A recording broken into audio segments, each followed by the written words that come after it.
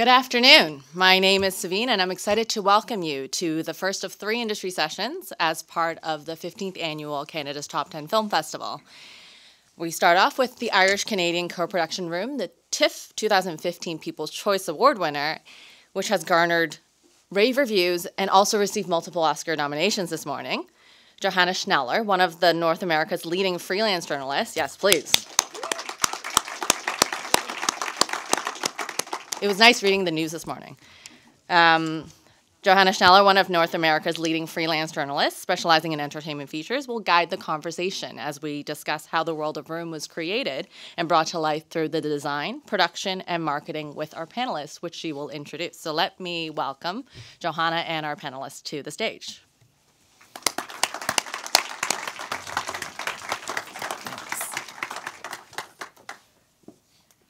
Do you guys want me to call you up one by one? The production designer, Ethan Tobman, has worked on lots of different movies, including The F Word, Empire State. He did the Grinder pilot. He worked with Lady Gaga. Ethan Tobman. The producer, David Gross, has been producing lots of interesting Canadian productions, including The F Word and Goon. And Adrian Love is the Senior VP of Marketing at Elevation, the marketing guru, and he's on the end there. So welcome, everybody. Hey, guys. Hi. So how much jumping up and down was there at 8 o'clock this morning? Was everybody glued to the TV set? You don't even want to know. We flew in. Yes. I mean, you can tell her, but late last night. But, you know, because it's such an up and down journey. So the director wrote Ethan a long email fretting last night that, you know, we're not going to get any nominations. It's going to be a disaster tomorrow. So we're sitting there at dinner, and it's so difficult to know, right? Because one day we get some nominations, the next day there was a PGA Awards. There was 10 films, we got no nominations. So, you know, it gives you a mood disorder, or it makes you bipolar if you pay too much mind, you know, to these things. Mm-hmm. So it was, you know, huge this morning. Yeah, I think a lot of the awards stuff up until now maybe let you believe that Emma would probably be a candidate and Brie would probably be a candidate. But I think Lenny and the picture, the fact that the director and Best Picture is like just enormous. So yay for you guys. Yeah. And I, as the moderator of this event, was very relieved because I thought, oh, thank God, everybody will be in a great mood. Yeah. We talked about that too. We talked about that last night. Yeah, it's all great. The room was great. Thank you. Goodbye. So I guess we'll do this in sort of chronological order about how these things happen. So Ethan, let's start with you and talk about developing the look of the movie and the kind of work that you do when you're developing the look of a movie and how you're. Okay, let's start. Easiest way to start, I think, is to roll this clip, and then we'll have some jumping off places to start from that. So this is a clip about how it's done.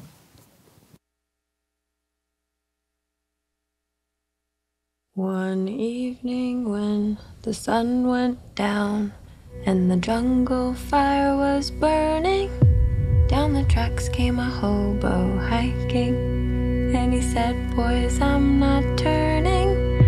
I'm headed for a land that's far away, beside the crystal fountain. I guess they still can't hear us. Room is the smallest set many of us have ever worked in, but in many ways our director, Lenny Abramson, felt it was the largest he'd ever shot. Like a lunar landscape where every crater represented years of captivity, history, and love. Logistically, I designed Room as an inverted Rubik's Cube. There are 300 panels that were removable to allow multiple cameras to shoot from the outside. This both gave our actors an extraordinary intimacy and made it feasible to shoot a movie inside a box.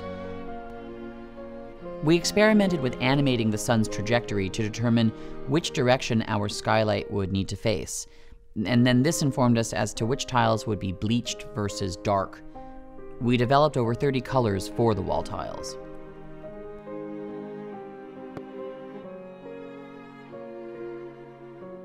Creatively, I approached designing Room by exploring captivity as an abstract concept.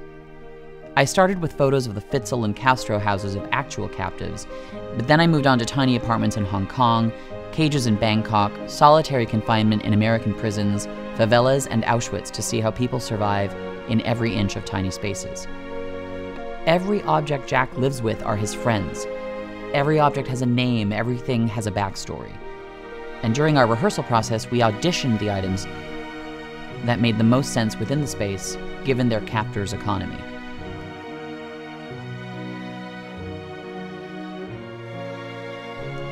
I felt it was important our exterior shed appear completely innocuous.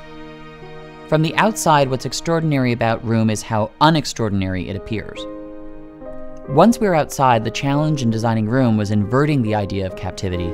Inside, everything's warm and layered and deeply personal, but outside, materials are cold and impersonal and frightening to Jack. No materials here appeared in Room, and this would be deeply confusing to a boy of Jack's limited perspective. Conversely, in designing Ma's bedroom, I wanted to echo some of Room's architecture and set dressing. The dormer windows pick up on the saltbox ceiling, the collage on the wall, the louvered closet doors. If you woke up in the middle of the night, you might think you were still in Room. In the rest of the house, we added heavy cold wallpaper and curtains, wall-to-wall carpeting, a heavy jail-like banister to close us in, and we always framed boxes within boxes. The idea was that they would feel more in prison now that they're free.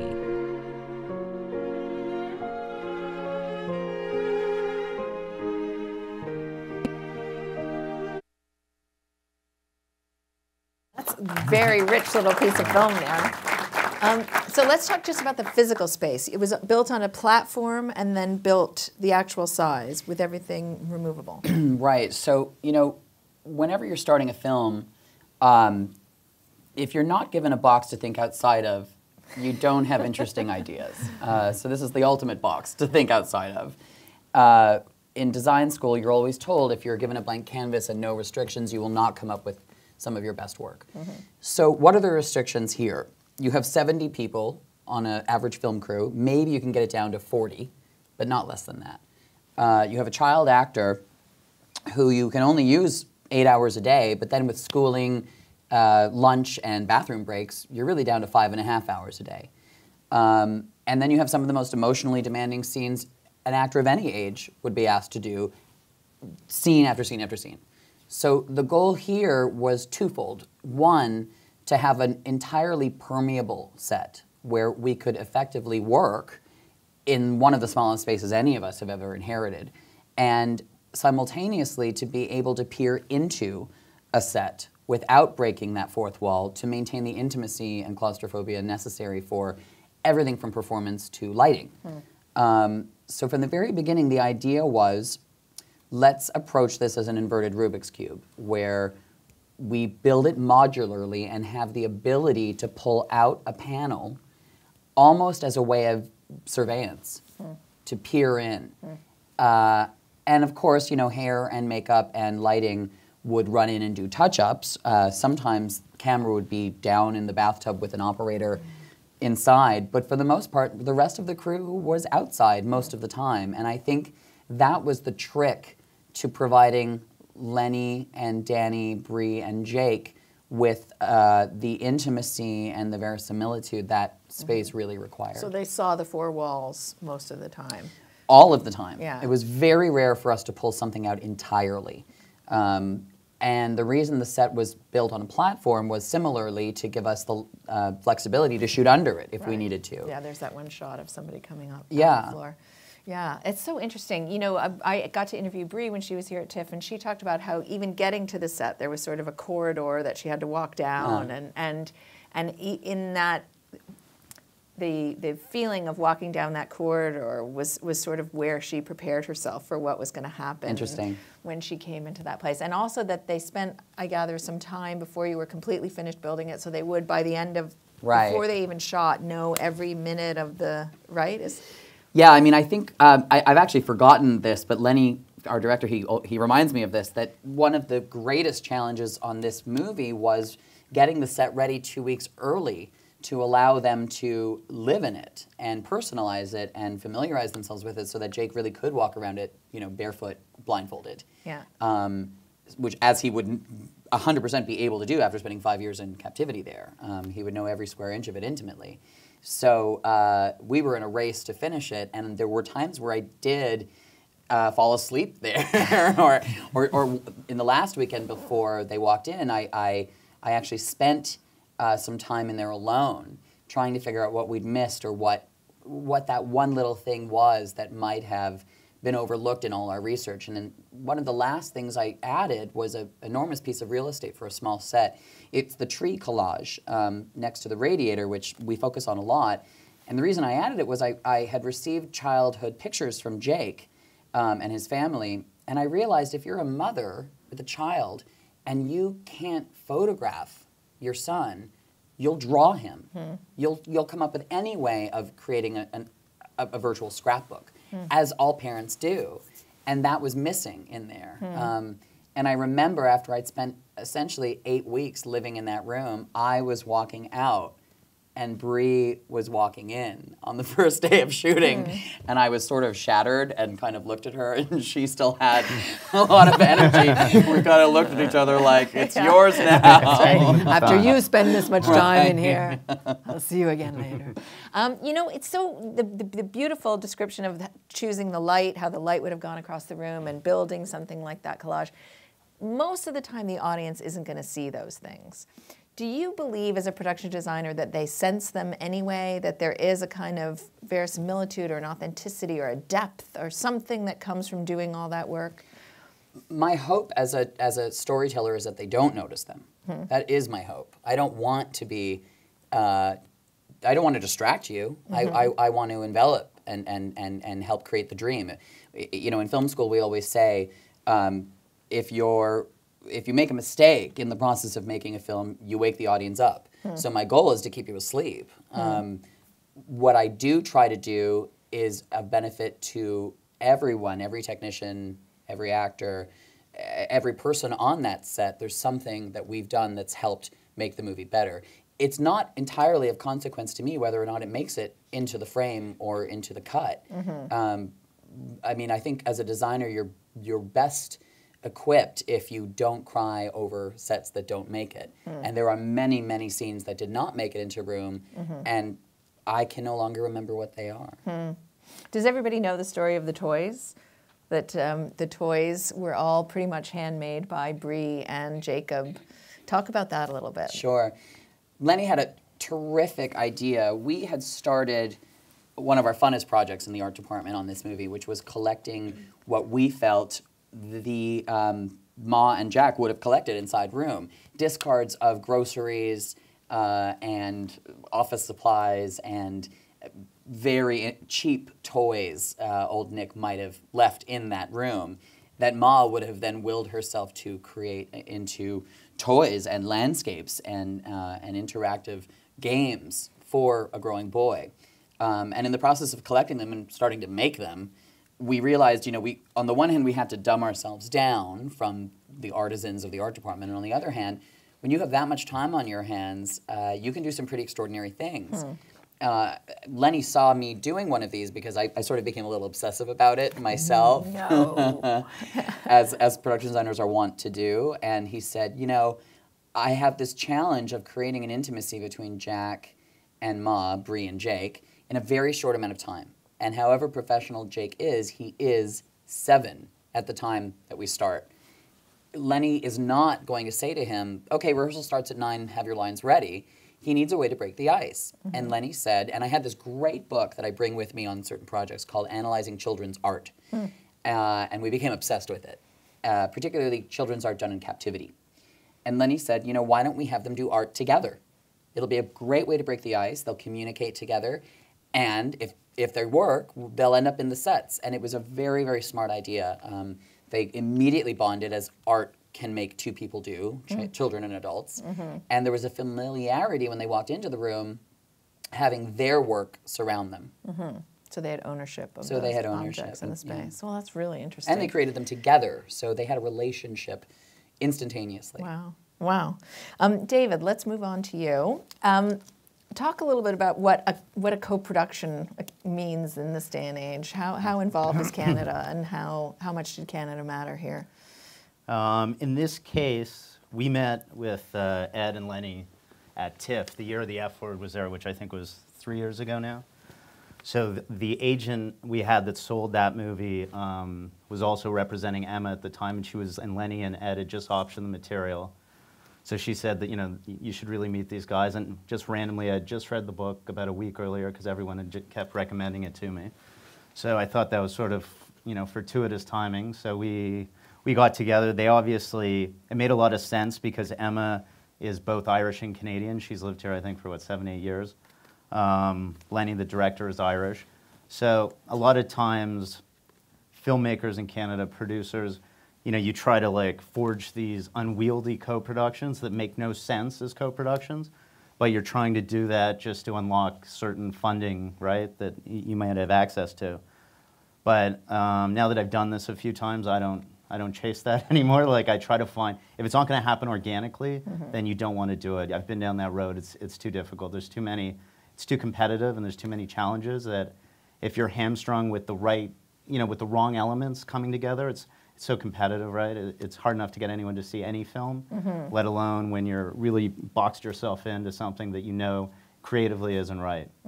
So this film, creatively, it was right. So I chased them. I went to Sundance. Lenny had a film premiering there. I met with Lenny in Los Angeles a couple times, and then I finally hunted them down in Cannes and said, you got to come to Canada. It makes too much sense not to.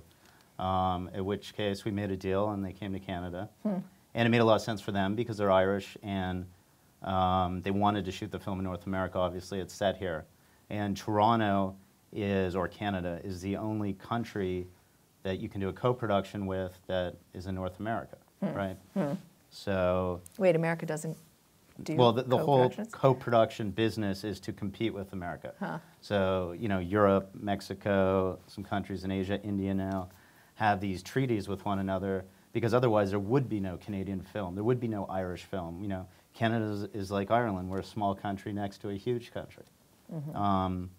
So that's why these get done. And in this case, Ethan and I just worked on the F Word. So there was lots of synergies with each other. And luckily we found a kid named Jacob Tremblay who happened to be from Vancouver as well. So it just, really came together seamlessly. And Tom. Tom, yeah, he's great, right? I just love him so much in the movie. How many of you here have had a chance to see the movie? Lots of people, yeah. Well, hopefully you go see the movie now. Yeah, now you'll definitely want to go see it. When they were all here, Lenny told a great story about wooing Emma by writing her a letter where he basically said, here are the reasons that I want to be the director, because he knew the book was very popular and there'd be a lot of demand, lots of people would want to make it into a film. And then he said, and here are all the other things that people are going to say to you that are going to try to seduce you, and here's why they're wrong. So he did a preemptive strike as to, don't fall for any of this stuff. Did you pull any of that? Were you able to sort of say why it should be you and no one else? I don't know if I had any competition, at least from Canada. I was the only one sort of flying across the world chasing them. So were other countries after it? Well, I mean, maybe, but it didn't make sense, right? Because to go shoot in Belgium or shoot in London, it didn't really make sense for the film. So, and they weren't being wooed by the Americans? Of course they were, yes. But they wanted to keep, Emma and Lenny wanted to keep their independence. That was the most important thing for them. And you give up a lot of independence. If you sell your movie to Fox Searchlight, you're going to have 12 executives sending you notes every day and watching the dailies. So I think more than anything, that's what they didn't want. So this is the best way to keep your independence is really to use this system and use the resources that Ireland had. We had Film 4 as an investor, which is a free TV network in the UK, and we had Telefilm Canada and the OMDC. So you can use all of that, all those resources instead of a big MG from Fox Searchlight as an example. Are you saying what the budget was? Sure, it was 13 million. 13 million. So, geez, you can get a lot done for 13 million if you do it carefully. We have a clip, right? That's one of the.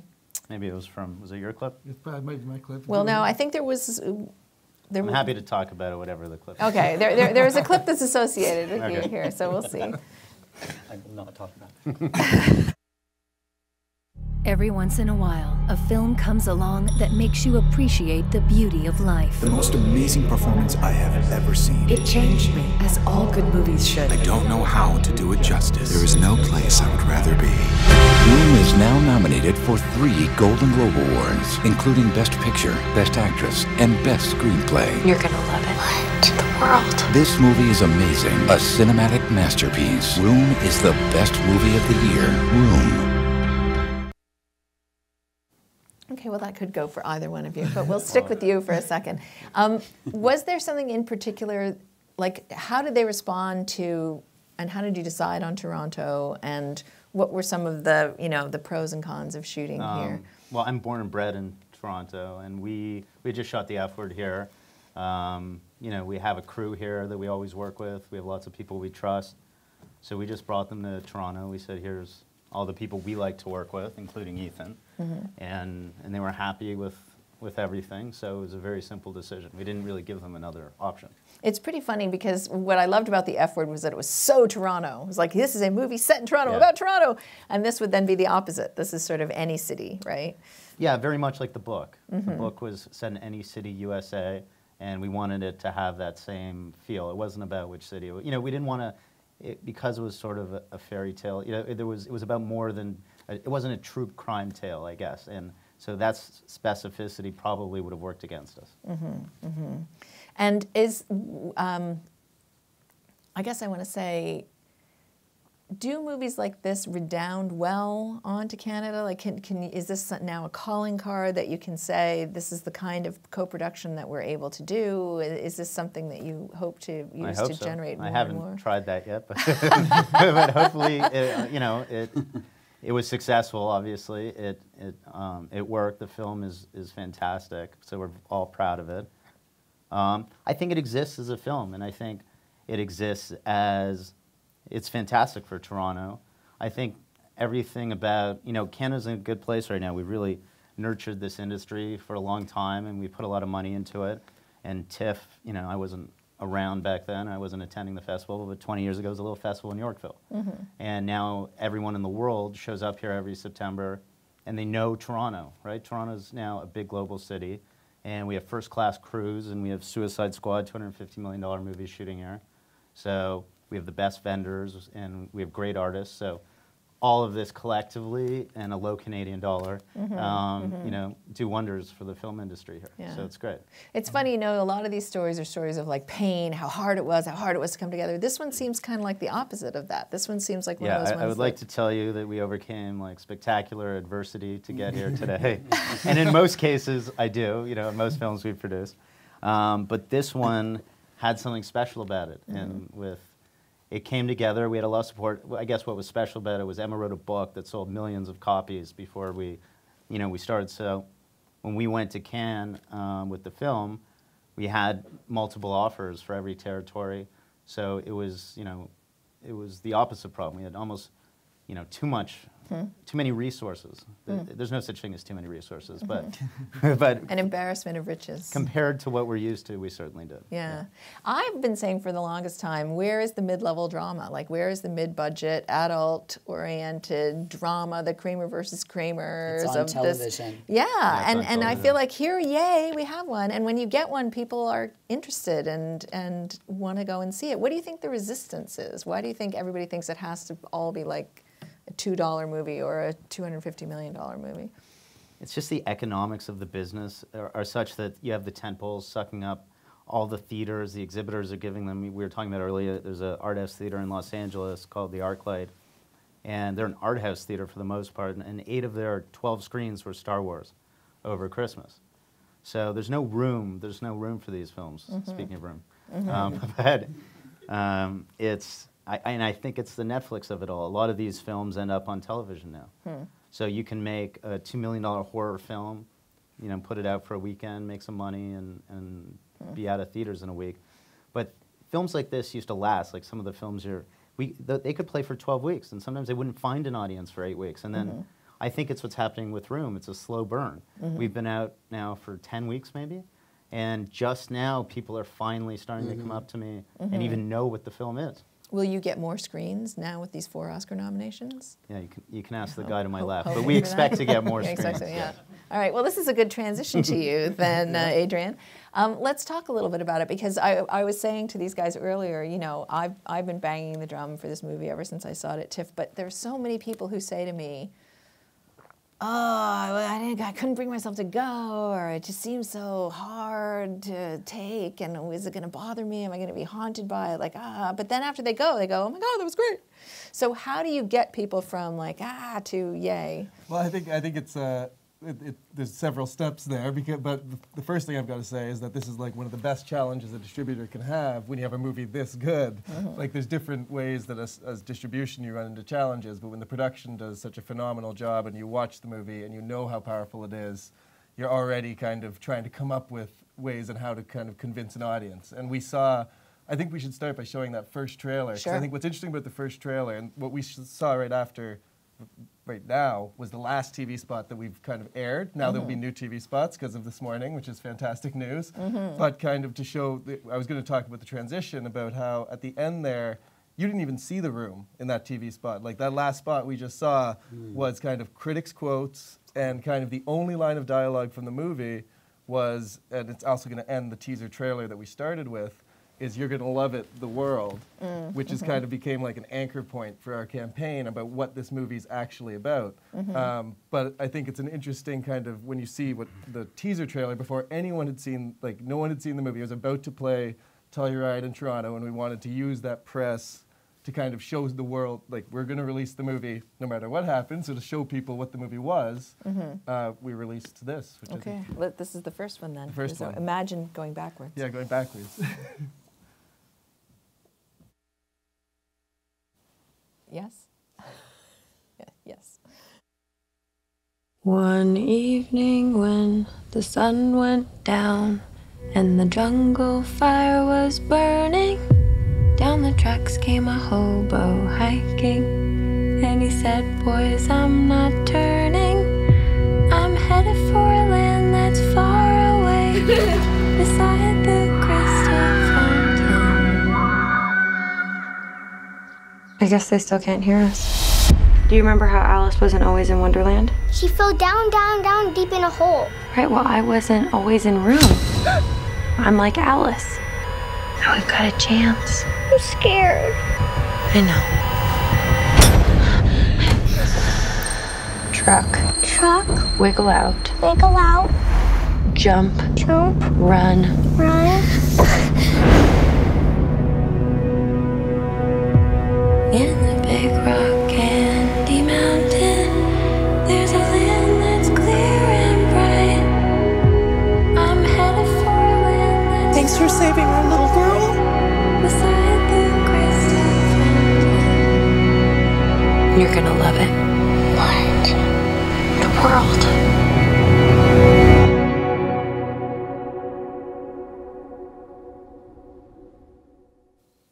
Ooh, the music in that thing always gives me goosebumps. So I wanted to ask you, just in terms of the arc of that, it has a real story in it. Were you concerned about revealing that they get out? Well, I think that's one of the key things. You ask about how it's harrowing, when, like, initially, I'm working with A24 distributed, and the US distributor as well. It's the same campaign. We work closely with them. It's kind of, you needed to tell people right away. This is not a would they or won't they. This isn't like, you're not going to spend an hour and a half in a room. It's, the story is about, as much the story is about, or even more, but what happens when they're out of the room as it is about the room. And the room is kind of more the setup to tell the true narrative of the movie. Similarly with the, as I said, that kind of anchor kind of line from the movie of the "You're Gonna Love It, the World," the idea that it's not about wallowing in what happened in that room. It's about kind of seeing the world through these brand new eyes, and the beauty of the world, and so trying to kind of change the conversation. What's hard is that people did resist, like when we first showed this, people were saying that we were giving away a huge plot point. But we felt that it was the only way we could kind of convince people this isn't you're not going to get trapped Right. in a movie. Yes. I mean, I think we've all been fighting against, we still are today, it's the girl in the dungeon movie. If you distill what the movie people think it is, like you're saying, that's what we have to get over, that it's not the girl in the dungeon movie. You know, like that's been done before, and this isn't that movie. Yeah. And we saw such interesting things, like even like, so then, of course, the movie plays, and we, at the Toronto Film Festival, we win the People's Choice Award, it's fantastic. We do these test screenings, and people are loving the movie. It's like we're feeling this great response from everyone who sees the movie. But even when we start talking to people, even when our press, the press that love the movie, or champions of the movie start talking about it, they're starting to use words like harrowing or hard, like in their description of the movie. And for, I don't know, I've seen the movie a whole bunch of times, probably not as much as these guys, but you you feel, when you watch it, that's not the emotion you feel throughout at the end of that movie. Like I get, so you're trying to figure out how do you shape a conversation, and how do you start to communicate that this is actually about a mother's love, and then a child, like the child's love for his mother, as much as it's about what's happened to them, and how, and I think the Love Knows No Boundaries is a great kind of tag to kind of say that this movie is about kind of overcoming odds rather than facing them.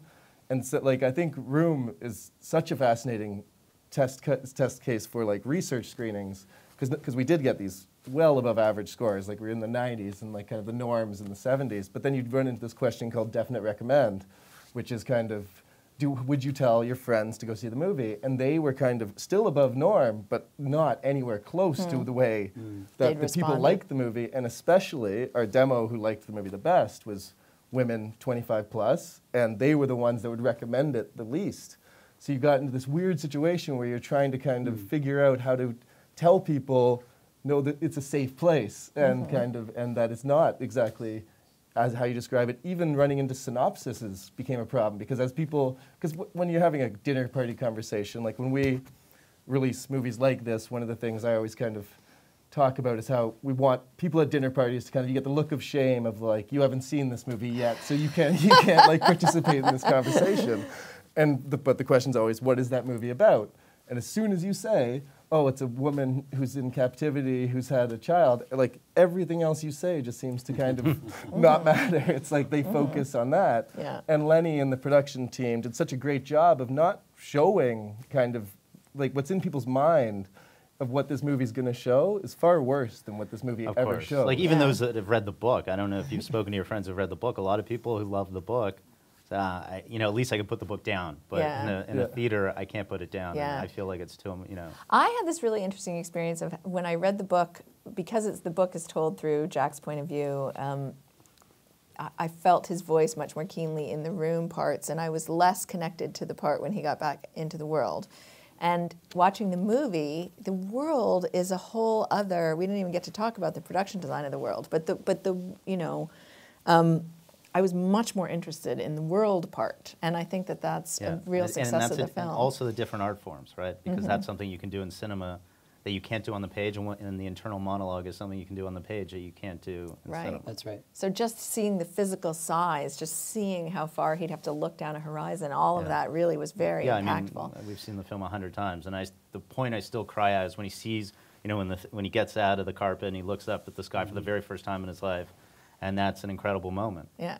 And I remember, like, I knew it was going to happen in the book. I knew we were halfway through the movie, that it couldn't be over yet. But I was still immensely involved in the suspense of him getting out of that truck and finding somebody. And, like, it's amazing what you can pull off, even if you think you know the story. And I think the production team did a great job of reinterpreting, because the book, you come so from Jake's perspective that you're you don't really get how much he's leaning on Ma. You don't get the structure. Like, I think the movie's structure so interesting that like Ma is the support for the whole first half of the story, and then he becomes the support for the second half of the story, which is something that isn't like you don't get through the book. It's just something that you can't do, as you said, from that first-person narrative structure. We're going to cut to your questions in a couple of minutes, but I want to ask you just first, Adrian, do you always approach marketing campaigns through the emotional telling of the story, or is that unusual for this movie? I think as you can see, because we ended up having to, like, at the end, we end up leaning on critics. Like, I think you approach marketing campaigns with the idea of who are you trying to get into the movie, and how are you going to get them there. And when you start a campaign, it's hard because you don't really have the feedback. And we started with the emotional part of the story because consciously we didn't want it to be seen as a thriller. We didn't want like this to be seen as Gone Girl or something. We wanted to kind of show that this movie was an emotional movie. And you didn't have an avalanche. And we didn't. Yeah. But by the end of it, we kind of.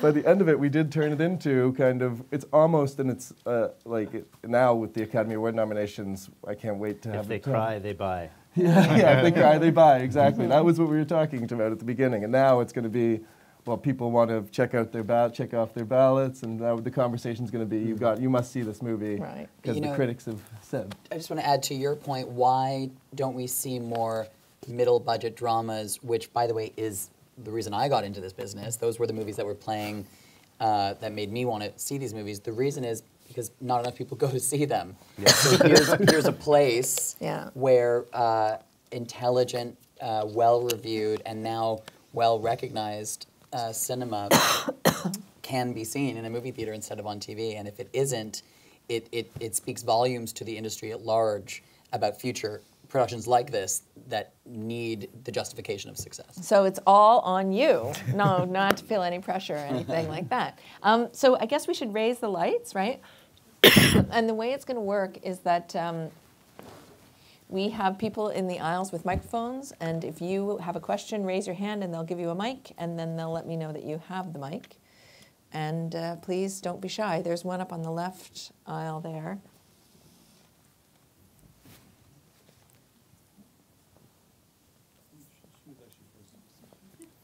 Okay, and then I'll remember that you're next. Hello. Hey, Hello? You can stand up or you don't have to, whatever. No, it's okay. Okay. Thank you. Quick question, actually, regarding the marketing campaign.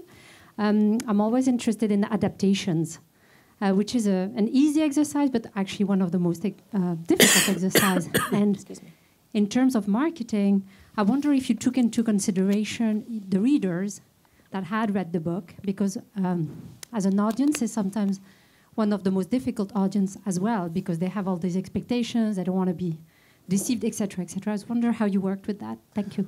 Well, we definitely, even in the teaser campaign, we used from the best-selling author, a best-selling novel, and as David said, I think even when we acquired the movie, it was very, we knew that this book was already kind of a sensation. The great thing about this movie was that Emma also wrote the screenplay.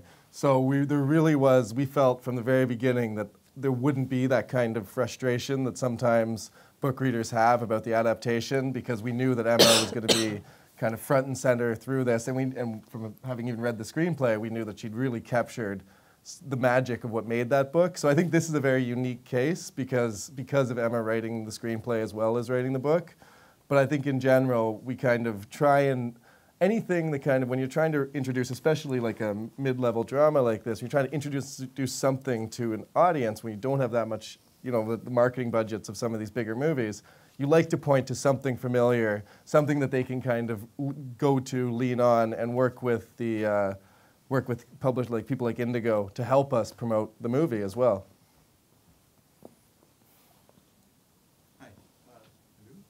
Is this on? Oh, there we go. Thanks very much for this. It's been really fascinating. I'll just preface it quickly by saying that I have not yet seen, but I'm very excited to see the film. So if this question seems off, that's why. Talking about the production design, I love the idea that it's so all-encompassing and enveloping, and that you were using it to help the actors sort of find their place in the film. And then we're talking also about the power of the music in the trailer. Was there ever sound or music played on set that the actors were responding to? We, it's funny, I actually forgot about this. We had a mix that we made, Bree and I made, and I think we played it for Jake too. But the truth was, Lenny he's such a thoughtful filmmaker, and he's so patient. I think it's one of his greatest virtues as a filmmaker is he doesn't rush to decisions. He doesn't have preordained choices, but he's always making his movie.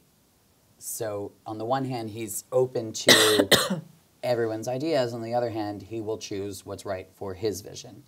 And he kept himself open throughout production. He said routinely that the music could go either way. It could be orchestral, and sort of consumptive, or it could be incredibly minimal and it could be human chanting, it could be synthesizer, it could be organic. And he ended up going the grand route of a full orchestra, but it was by no means what he thought he might do while we were shooting.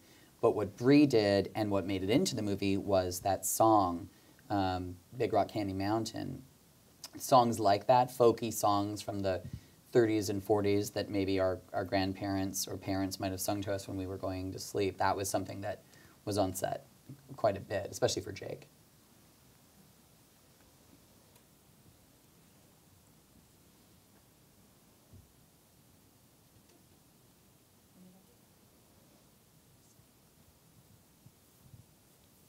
Hi. I'm curious about the casting of Bree. So given that it comes from such a popular, or stems from such a popular book, I could sort of see it going in either direction in terms of when you thought about casting that role, and did you think about casting a star? Like Bree is a great actress and she's been in great indie movies, but she, prior to this Oscar nomination, really hasn't been like a household name or that well known. So I wonder if you were going purposefully for someone who was a bit more under the radar, or if you did consider bigger stars and how you thought through that process. In this case, because we had the IP, we had a book that had sold millions of copies, we were less concerned and we had less pressure from the distributors to try to cast the biggest name that we could, and usually that's what they want. But I know Lenny met with Emma Stone, who else did he meet? Shailene Woodley, Rooney. So he met with all sort of the hottest actresses right now, and he really thought, you know, Bree was the right choice, and she was, you know, if you're in sort of inside the beltway, sort of everybody did think she was about to break, so if she wasn't going to break in Room, someone else would have cast her, and she would have broken out in another film. So she was on the cusp, and which we liked, and so I don't know. It's always, you're always balancing all these different things when you make these decisions, but obviously it worked out in our favor, I think. So. I also, if I can jump in on that, she at TIFF told me that she and Lenny had big, long conversations about kind of the mythology of it and the Plato's cave story and all kinds of things. She sort of understood the story on a really on a multi-layered kind of way, and I think that that also really appealed to Lenny, and the fact that when she acts, she's so simple, and I think that those kinds of things really combine to win him over. And he seems like a guy who really needs to be emotionally involved in what he's making, right? Is that fair to say? Definitely. Yeah. Thanks. Thanks, guys. I'm going to ask a total AD nerd question for a second. How many days, I'm curious, did you shoot? And I've had some experience working with leads under 12, but never 7 and never as many days. Just curious if there was any challenge keeping him totally engaged and interested, because I've seen that fascination of this process is amazing. They're terrific, and it's the point where they kind of get over it. It's kind of boring. They see the same faces every day, and keeping them engaged. Were there any challenges like that for Lenny or any of you guys? No challenge at all. Not the hardest thing Lenny's ever done in his life. If Lenny were here, he would say, they always tell you not to cast children, dogs, or and what's animals. the other one? Well, children and animals. Children and animals. And, you know, we have a dog throughout the entire second half of the film and a 7-year-old in every scene. I think one of the smartest things Lenny was insistent on from the very beginning was shooting in chronological order. Especially in Room, but whenever possible outside it. So we started in Room, and when we left Room, we left Room. I think for any actor, taking those scenes out of order would be challenging. For a 7-year-old, it would be abusive, impossible. Yeah, it would have been impossible. So Jake grew while he was in Room. In terms of entertaining him, Lenny was so patient and so extraordinary at explaining bits of the story in bite-sized nuggets of truth that Jake could consume and interpret. And he had a phenomenal agent to that with Bree, because Bree was in the room with him so much. And Bree I mean, in some ways, it was the most extraordinary thing to watch because Brie is such a consummate performer. She can stay in the role, and Jake will deviate and come back, and Brie will pick up right where she needed to be, and sometimes will whisper to him or brush the hair out of his eye to make it a usable take. So the two of them conspired together a lot, and it was essential. I mean, I know Lenny has said one of the things he was looking for when casting an actress was someone he knew he could use to help get that performance out of a little boy. And part of your question was how long? Oh, sorry, yeah. We shoot for 45 days? Yeah. I think we shot for 45 days, but we only shot 8 hours a day because, yeah. 7, yeah. During the school year, yeah. We started in early October, ended mid-December. Yeah. There was a question. Does somebody have the mic in the back? Yeah. This is just a producing question. You talked about chasing down Lenny and flying everywhere. I wonder if there was also a story behind what you called the IP, the rights to the book. Was that also your chase? Is there somebody who had done that before you came on board? How were the rights acquired? Well, the story that we already told was Lenny met with Emma. Emma controlled the rights. She was the author. Many people in studios were chasing her down for these rights. Lenny's from Ireland. She's originally from Ireland. He wrote her a long 10-page impassioned letter. And they sat down and they both had the same, feelings about the material. Neither of them wanted to, assign it over to someone else who might control or interfere with the process. So, so at that point, they had already partnered. Emma had already partnered with Lenny, and so it was really just about convincing them that, that we were good partners for the two of them. Question here, thanks. Can you hear me? There we go. It's just picking up on the last question. I was curious about the adaptation process and the writer, and if that was something that existed when you came on, or if that was something that evolved from the novel to the screenplay in terms of the, you talk about the two different art forms. And I'm curious about that evolution for the writer, because I don't know much about her. What was challenging for her that she anticipated, and then maybe what she didn't. I'm kind of curious about that stuff. I think Emma told us, right, that she started writing the screenplay for this, like, when she finished the book. Mm-hmm. Just speculatively, she's like, I feel like this would make a great movie, so I'm going to write a screenplay. So by the time Lenny started talking to her, she had some very rough, it was probably a 200-page screenplay. But again, she had never written a screenplay before for film, and it had a lot of these issues that we talked about where it was too much from the internal monologue of Jack and things that you can't really, dramatize on the stage or in a film.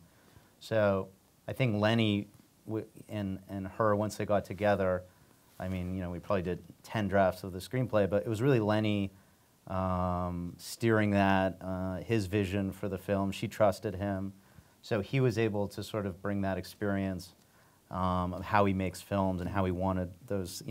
Everything evolves. Every time you cast someone, we cast Brie, and Lenny's like, well, now that I know who the actress is, maybe some of these lines don't work anymore, or some of these characteristics aren't right for Brie. So you're constantly, even while we're shooting, we're constantly, it's a, of course, mm-hmm. it's a never-ending process until you lock picture. And didn't they say at TIFF at the press conference that Lenny sort of flew in and sat at her kitchen table, and they would actually, sort of. Yeah. Emma made a joke that Lenny's, she would know that she had gone to the wrong place when Lenny would say, "To TV." To TV was the sort of, most vicious criticism he would give her, but they worked it out. Who else? Anybody else back there? Yes? Hi. I'm just wondering, I noticed at least 4 American actors in the film, and I'm just wondering how you structured that in a treaty co-production. Like, did some of them have dual passports or EU passports, or how did you, what was your casting strategy to make all the points work? That's a good question. I'm trying to think. Well, who's? It's That's Joan. only You have Joan, Bree Bill, and Bill, and Joan. Bree. There's Will- three. William H. Macy, is he not? Yeah, there's Yeah. three. There's Yeah, Bill, Bill. Sean Bill Bridgers? Macy. No, he's Canadian. Sean Bridgers. Oh, okay. Jacob's Canadian. Tom's Canadian. Yeah, I think you can have 2 non-treaty actors maybe in a cameo. So I think Bill was the cameo. Okay, I thought Sean was American as well. No, he's Canadian. So you're saying you followed the rules, is Of what course you're I saying did. here. Yeah. Anybody else have one at the moment?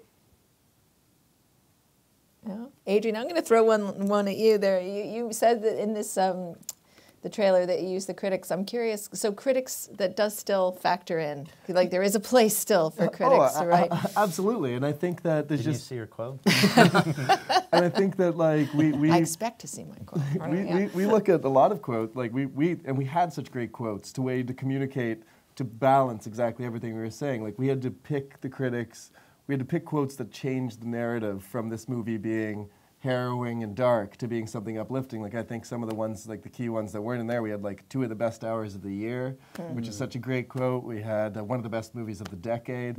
Like and I think that there's still, and this movie, I think this movie less than some other movies we've worked on that are kind of even harder than this movie, because I think the real story of this movie is that it's not hard, but it just kind of people's minds made it hard. But when you do have a very tough, challenging movie, which there still is a place for, I think sometimes you need critics to tell people that you got to take your medicine and be ready to you need to see this movie because it's important to see it. And I think this movie is important to see, but it's also part of what's interesting to me about marketing this movie and the challenges of this movie is that I think when people, if you talk to people leaving the theater, none of them would say the movie was hard. It was only in the way they were describing it afterwards. And I think if this was like 10 years ago, they used to do something in TV spots called testimonials, where they would interview people as they left the theater. That's become completely, like, people don't trust that anymore, I think. They think it's too picked through. And then also our joke that we made was that there'd just be everyone wouldn't crying. they'd be crying too much. They wouldn't want to have they wouldn't sign off on their images. It'd be a pretty funny montage, though, like grown men. Yeah, would we had some crazy ideas that we would work for this movie. Like we talked about doing a night vision shoot, like the horror movie, but having everyone just crying as opposed to being scared. That's hilarious. I want to see those. I want to see those campaigns in action.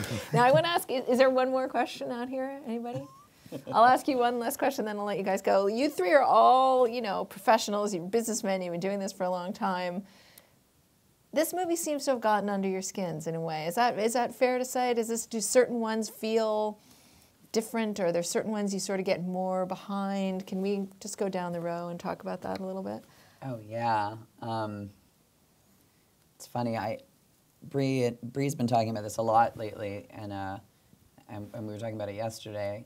When you do interviews for some movies, it's like, it's annoying, you're already on another project, you have to be on, and you just sort of like do it and then go back to work. And with this one, 2 things. One, when you give an interview about Room, every journalist, every person who's seen it, every family member that reaches out to you, they're so moved by it, or they're so curious for comfort that you end the interview and go to sleep. You're just like wiped out. Exhausted.